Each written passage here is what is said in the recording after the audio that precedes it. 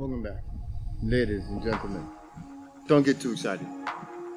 The transmission, kaputski. So, I got the new clutch in. I got the lowering springs done. I got the new wheel hubs and bearings swapped out. So everything on this car is good to go, with the exception of the synchronizers and reverse and first. When you first start the car, there's a rattling sound. A little worrisome and makes you wonder what it is. As the engine settles down from the initial startup, the sound completely goes away. Like, all right, wonder what that is. It literally sounds like something is loose. Almost like you take paper clips in a cup and you shake them around. Everything is tight. I double, triple checked everything before I dropped it down. Rev the engine a couple times, there's no noise. So clearly now that's telling me that it has something to do with the transmission engaging, or maybe speed, wheel speed. So as I go through all my steps,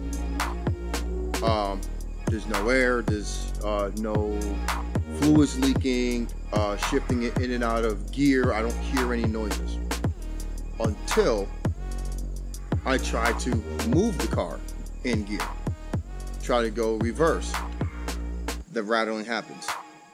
Try to go in first, the rattling happens.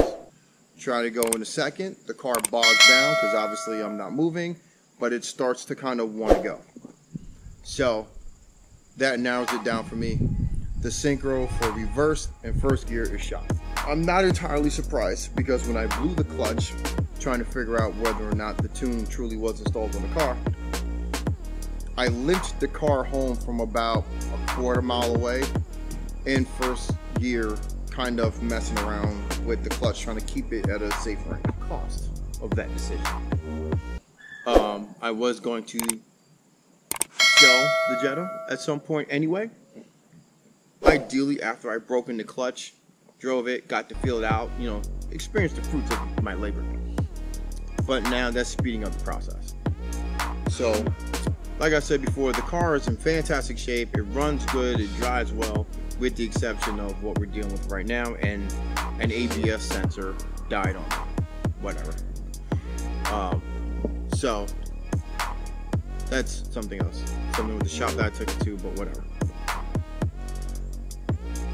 I'm going to be passing that forward and dealing with the RS, kind of introducing you guys to that. There's going to be a bunch more videos coming out for that.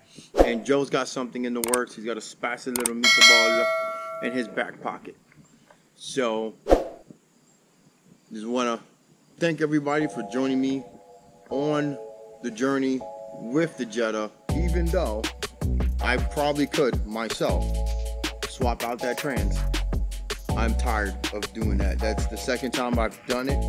I don't feel like doing it a third time.